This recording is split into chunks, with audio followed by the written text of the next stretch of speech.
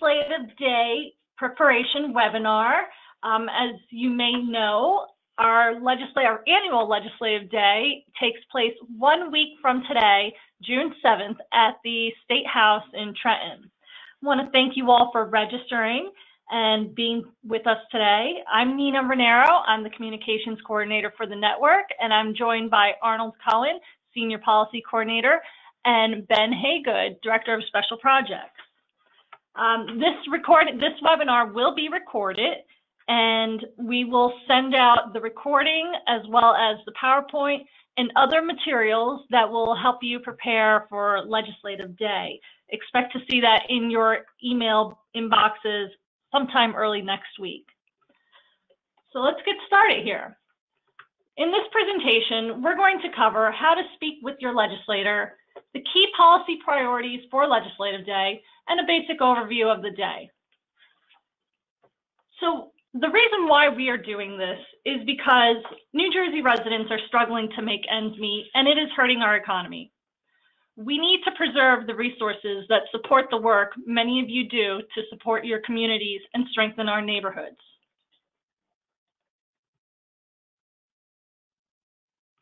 I need to note, it's very important for Legislative Day that you know that everybody's going to be assigned to a group. You're not going to have to meet with your legislator by yourself. You will be in groups, and each group will be headed up by a team captain who will have all the materials and kind of guide the group throughout the day. You're going to receive a packet with all the information, and we need to let you know that while we do have appointments set up, sometimes things happen and an appointment will get moved or canceled. Don't fret. You can, if you see one of your legislators in the hallway, feel free to stop them. And here's an elevator speech, quick 1 minute to get your point out and to hand them the materials, their packets. So now I'm going to kick it off to Arnold to go over the policy priorities. So welcome everybody, and again, let me add my thank you to joining us for our Legislative Day. For folks that have joined us in the past, thank you for returning. For other folks, we'll all have a t-shirt that we'll be giving you, maroon, and as we walk through the halls of the state legislature, everybody will be noticing there's the group that's advocating for more affordable homes. So just your presence there next Thursday, we'll be sending a message that people care and want to see New Jersey have more affordable housing opportunities for its residents. So the key policy priorities for the day, I just want to go over. So, and again, you'll have, as Nina said, you'll have all this material sent to you ahead of time, and we'll have copies of it when you arrive next Thursday. So you don't have to memorize anything, but the purpose of the webinar is just to kind of give you a basic background on what we'll be talking about. So the most important thing here is that the governor's budget has taken the money from the Affordable Housing Trust Fund. Those dollars from the realty transfer fee, every time a home is sold in New Jersey, portion of that fee goes to the Affordable Housing Trust Fund that is to be used only for affordable housing. That money has been taken in the governor's budget. $46.5 million that is going to Department of Community Human Services. And so our big message for the day is we need a legislature, when they're approving the budget by the end of June, to restore those dollars for housing production. In addition, we'll be talking about preventing lead poisoning by making sure that when two-family homes get inspected, which does not happen now, and that lead inspection happens when there's a turnover of a rental or a for sale home, that tenants, there's a couple of pieces of legislation we'll see later to provide tenants with the right for a safe, decent home. Emergency assistance is a key issue for people that are homeless to be able to have that safety net they need, and foreclosures continue to be a major issue in New Jersey, so we have a bill there to address that issue. I want to add that if anybody has a question during this presentation, feel free to type it into the question box and we can answer it. Otherwise, you can also email Arnold after the presentation. His email address is available on our website. So a number of the bills that we are talking about before as our priorities have bipartisan support. This is not a Republican or Democratic issue.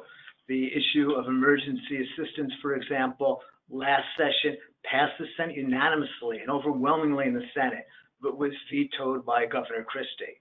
So the issue of lead paint is a bipartisan issue. Nobody wants to see children being poisoned by lead.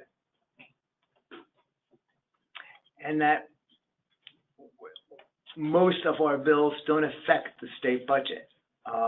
So lead inspections, there's dollars built into that legislation to reimburse the municipalities. It doesn't come from the state budget.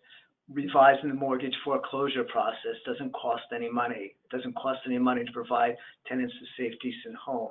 So a lot of legislation does not, the big thing that affects the state budget, obviously, is our big issue, which is making sure we restore those dollars for housing production.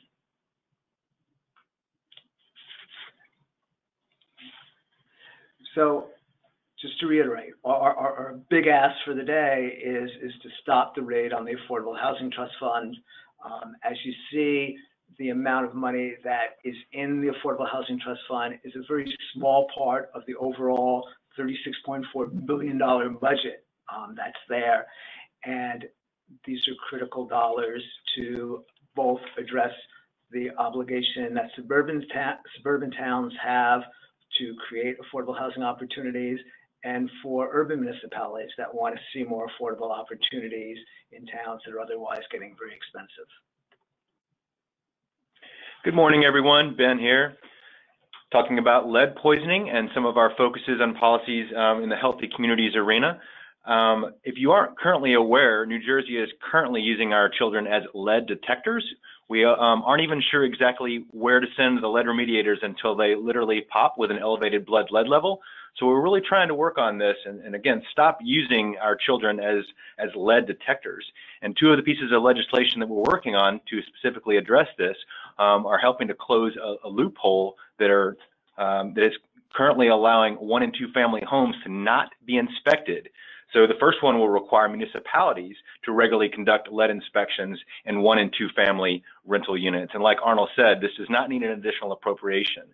So this should be a no-brainer for folks that we're just simply closing a loophole. The intent was always to inspect these homes every time there is a rental turnover.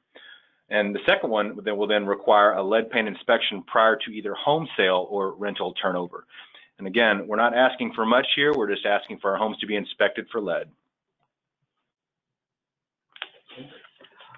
The next two bills are dealing with the right for somebody who pays their rent to be able to have a safe, decent home. First one is this issue of what's called tenant blacklisting, which is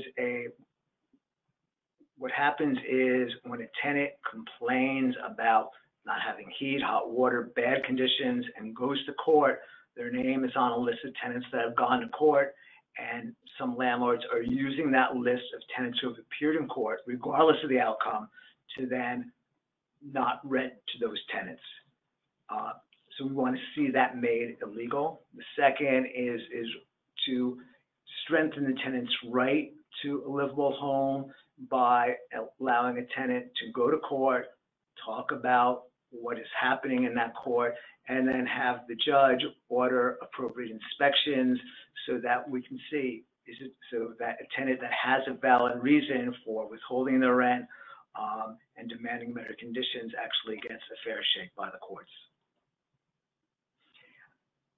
Foreclosure, as I said, is still, New Jersey is still the #1 state for foreclosures, while the rest of the nation is actually addressing foreclosures.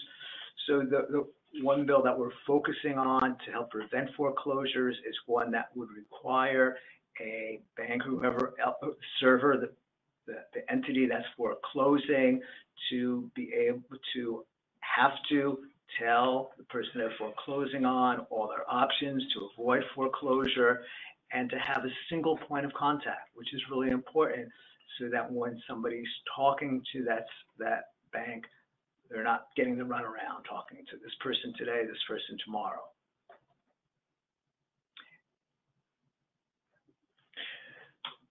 Two bills that we also are on our list for the policy priorities are under emergency assistance. And again, just like the lead bills, both these bills are no-brainers. They're really just trying to correct certain things that really have served to make this an unlevel playing field for certain folks.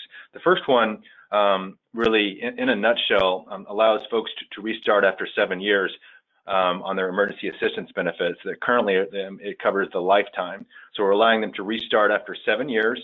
And again, this is really key because, as we all know, no one really only has one crisis in their lifetime. Emergency assistance is helping these people through crises in their lifetimes, and especially in today's world, if they have a second incident that requires them to access these funds, simply allowing them to redo that after 7 years, again, is a no-brainer.